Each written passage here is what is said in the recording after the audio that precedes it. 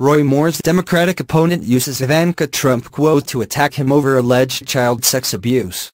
The Democratic candidate running against controversy-ridden Roy Moore in the Alabama Senate race is invoking the words of Ivanka Trump to win support. Doug Jones has published a 30-second advertisement on the accusations facing Mr. Moore, in which a narrator quotes Ms. Trump condemning the behavior of the Republican candidate.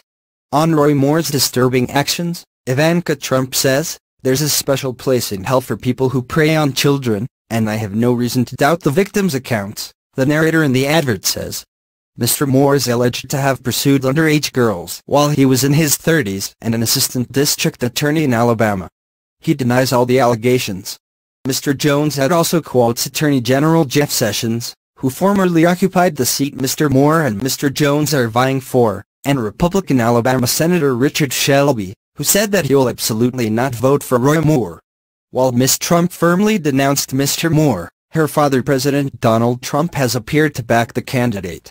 After weeks of silence regarding the claims against Mr. Moore, the president on Tuesday finally weighed in on the issue. "I can tell you one thing for sure, we don't need a liberal person in there, a Democrat, Doug Jones," Mr. Trump told reporters, referring to the Alabama Senate seat.